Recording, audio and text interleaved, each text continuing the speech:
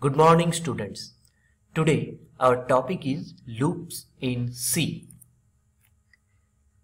A loop repeats the same action many times. The action runs until a terminating condition reach.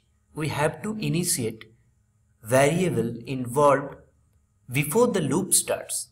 In C, there are a number of ways to represent loops. The first we will learn is for loop. A for loop is used to repeat a task a fixed number of times. The syntax of a for loop, as you can see: for loop initialization, loop guard, increment, and then the statement. Now here you have an example of for loop.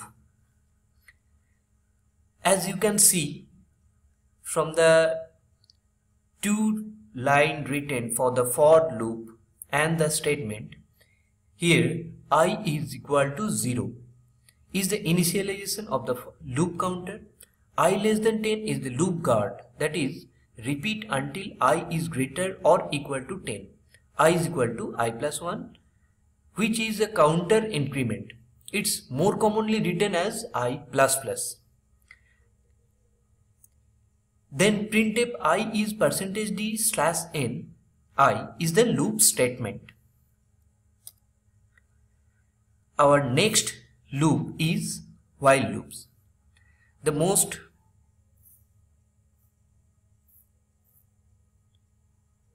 basic loop in C is the while loop. The syntax of while loop is given, as you can see. While it's true, repeat the statement, terminate when the expression evaluates to false. This is an example of while loop. Just see the program, but be careful about the program. Here in this program, repeatedly prints out powers of 2 until we generate a number greater than or equal to 1000. The terminating condition is thus when the power of 2 equals or exceeds 1000. Now do while loops.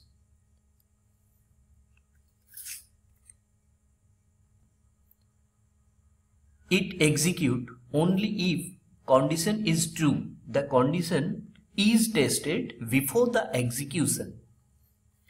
Do while loop will execute once before the testing of condition.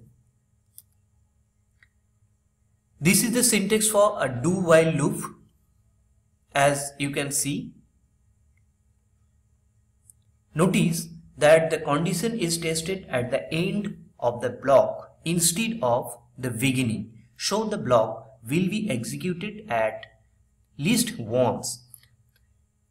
If the condition is true, we jump back to the beginning of the block and execute it again. A do while loop is almost the same as a while loop, except that the loop body is guaranteed to execute at least once. A while loop says loop while the condition is true and execute this block of code. A do while loop says execute this block of code and then continue to loop while the condition is true or not. This is an example of do while loop, but keep in mind in this example that you must include a trailing semicolon after the while. In the above example, a common error is to forget that a do while loop must be terminated with a semicolon. Notice that this loop will execute once because it automatically executes before checking the condition. Now here you have some loop question which you have to solve and submit me in next classes. Thank you. Hope this lecture is very helpful to you find about loops. Thank you.